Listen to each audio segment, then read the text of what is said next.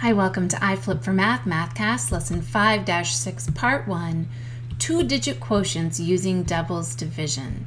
Our learning goal for today is to divide by a two-digit divisor in a problem where the quotient will have two digits. We're using the crazy way this time. I'm Mrs. Gooding, and our quote is by Abraham Lincoln. I do the very best I know how, the very best I can, and I mean to keep on doing so until the end. And he was our president a long time ago in the 1860s. So have some fun looking at all the really great pictures of our President Lincoln. Our learning goals for today are to use doubles division. So check those steps carefully and mark them off. If you have trouble with any of them, put a 1 next to that one so that you know that you still need to practice that one a little bit more. Here is our first example. Remember, we don't have vocabulary because it's the same vocabulary that we've been using for our division the entire time. Our first example problem is 864 divided by 76. So let's take a look and see how we would work this problem using doubles division. So I've written the problem in the house already for you, 864 divided by 76, and I wrote down our guiding numbers down the side, which are just doubling those numbers. And then I've doubled our divisor several times. So we're going to start out looking at what number will go into 8. Nothing does, so we'll put an X over that. We're going to fill up that roof over that room in that house. And 76 will go into 86, so we'll start right there. The number closest to 86 without going over is 76. Remember, we're choosing from the numbers in this column here to go in the house. And so I'll write 76 right below it because we're pretending that 4 isn't there until we've written the 76 in. Now we have an empty place value position, so we'll annex 1, 0. And then we'll look to the number to the left of the 76, which is a 1, and write it here in this column to the right. And annex 1, 0 here, just like we annexed 1, 0 over here. And now we'll subtract. 4 minus 0 is 4.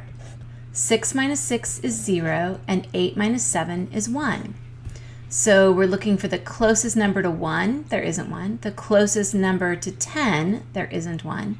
And the closest number to 104, which is 76. So we'll write it.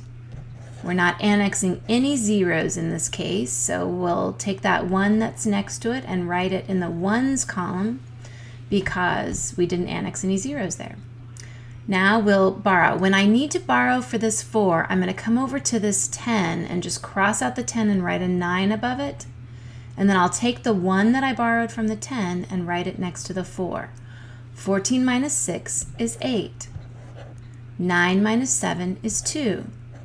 The closest number to 28 without going over, well, there isn't one. 28 is less than our divisor of 76, so 28 is our remainder.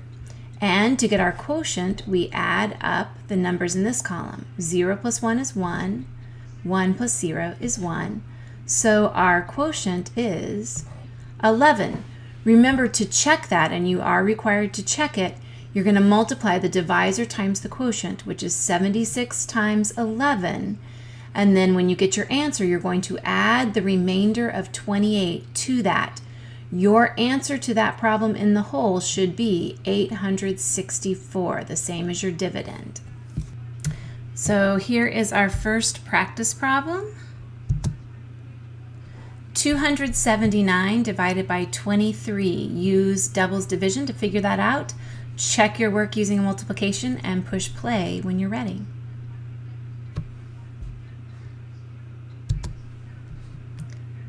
Did you write 12 remainder 3? Let's see how we did that one. So I went ahead and wrote out the doubling for you. We're looking at our first number, and there is no number that will go into 2. So we'll put an X over that. And so we'll look at 27. Closest number to 27 without going over is 23. So we'll write that below it. We have an empty place value position when we actually include that 9. So we'll put annex a 0 there and take the 1 that's to the left of that 23 and annex a 0 to match the 0 we annexed here. Subtract. 9 minus 0 is 9. 7 minus 3 is 4. Closest number to 49 without going over is 46. We didn't have to annex any zeros. The number to the left of that is a 2, so I'm going to go ahead and draw lines to connect these. I think it's a good way to make sure you don't leave out a quotient number. 9 minus 6 is 3. 4 minus 4 is 0. Nothing will go into 3, so we have a remainder of 3. And to find our quotient, we'll add 10 plus 2, which is 12. So 12 is our quotient, and to check, we multiply 12 times 23 and get 276 and add our remainder of 3, which gives us 279. Make sure you write that out. And that is a picture of the Lincoln family and Abraham Lincoln's top hat, and that's a picture of Mr. Gooding and I were in Ford's Theater where Abraham Lincoln was killed. We went to Washington, D.C. It was a really fun trip.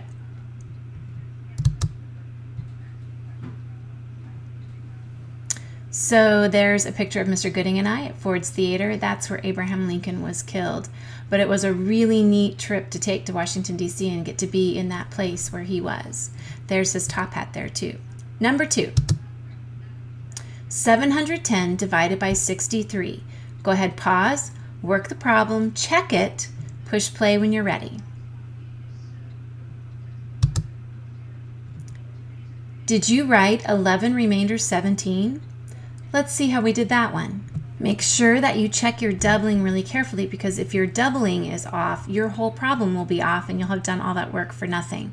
So if you need to add numbers together off to the side, do that to make sure that you have the correct answers in your doubling. Let's look at the 7. There is no number that will go into 7, so we'll put an X over it. Now the closest number to 71 without going over is 63.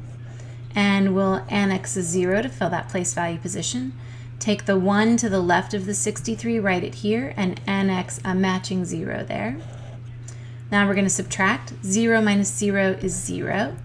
1 minus 3, we can't do. 11 minus 3 is 8. And 6 minus 6 is 0. Now we're looking for the closest number to 80 without going over, and that also is 63.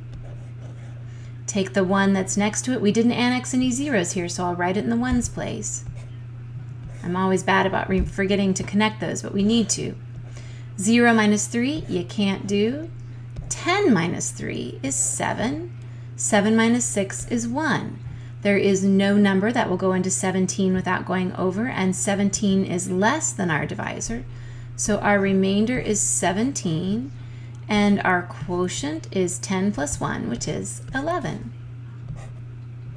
Don't forget to check it using multiplication and add your remainder at the end. Here is our practice word problem. 632 students are going on a field trip to the Truman Museum. If 36 students can fit on each bus, how many buses will they need to take with them to transport all of the students to the museum? You can't leave any students back at the school because you don't have room on a bus. So think about that as you're figuring your answer.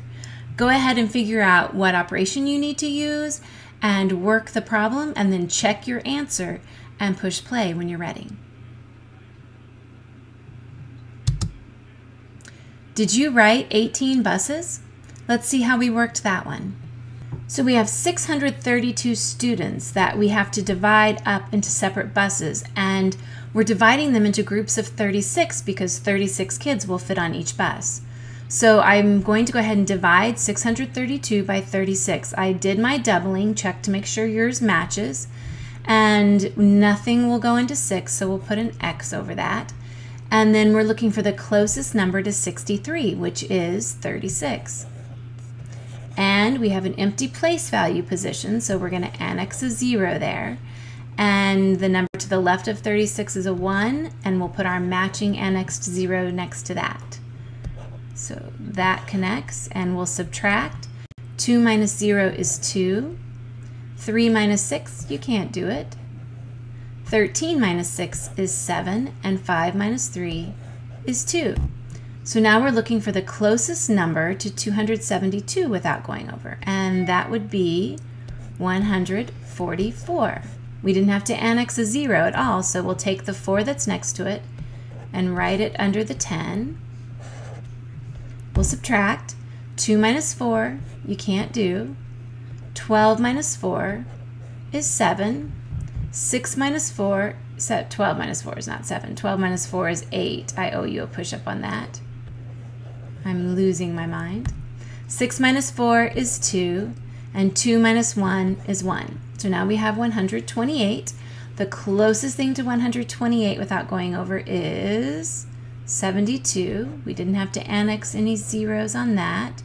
We'll take that 2 that's next to it and write it in the ones column. 8 minus 2 is 6, and 2 minus 7 you can't do, so 12 minus 7 is 5. That makes sense. Closest number to 56 without going over is 36. And we'll take the number next to 36, which is a 1, and write it in the ones column. 6 minus 6 is 0, and 5 minus 3 is 2. Now, there's nothing that will go into 20 without going over, and 20 is less than our divisor of 36, so our remainder is 20. I always write the remainder off of the roof. I never write it over one of these rooms. The quotient then, we know we're going to have a 2-digit quotient, and we're going to add up 4, 5, 6, 7 using my touch point, and then we have a 1. So our answer is 17, remainder 20. And to check it, we multiply 17 times 36 and then add our remainder of 20 to get our dividend of 632. It's time to challenge yourself. Mr. Perkins is building a bookshelf to hold all of his books. He owns 8,723 books. If he can fit 179 books on each shelf, how many shelves will his bookshelf need to have in order to hold all of his books? Go ahead and work this problem out. Read it carefully. Make sure you understand it. In math land, you can't take books and just shove them on top of other books. If it says 179 books fit on a shelf, that's how many books will fit on a shelf, no more.